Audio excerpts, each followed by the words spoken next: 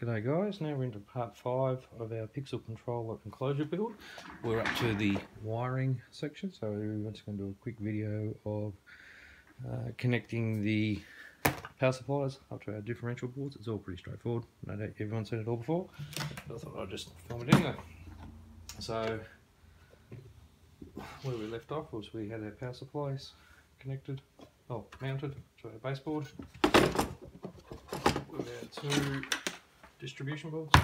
At the moment we don't need that in there, so we can take them out. So obviously we're just going to be connecting our 12 volts positives and our negatives to our distribution boards.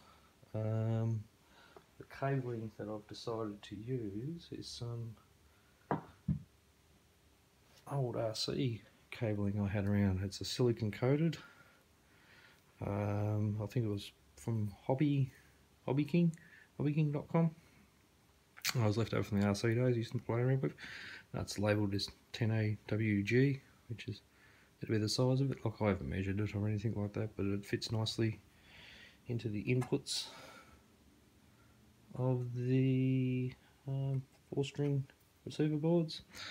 And I'll be using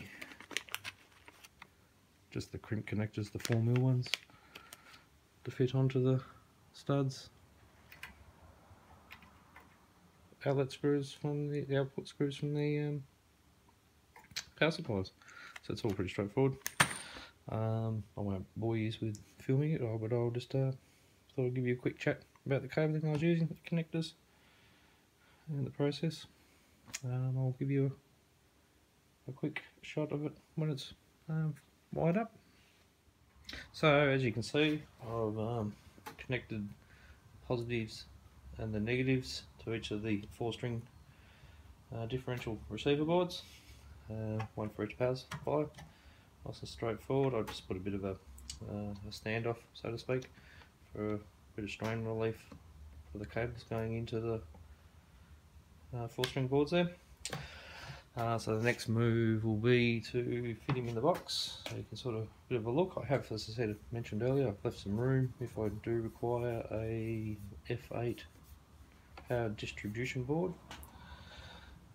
So that should fit into our box all okay.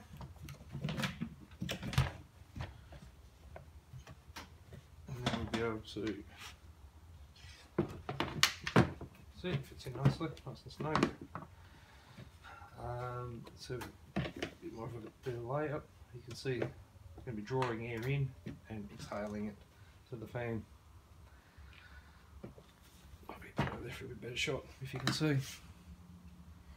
Okay, so obviously we're going to have our 240 volts coming in there, and our pigtails going through our glandlets into each one of the outputs, and the lower 2 there are going to be for our data going to each one of the 4 strings.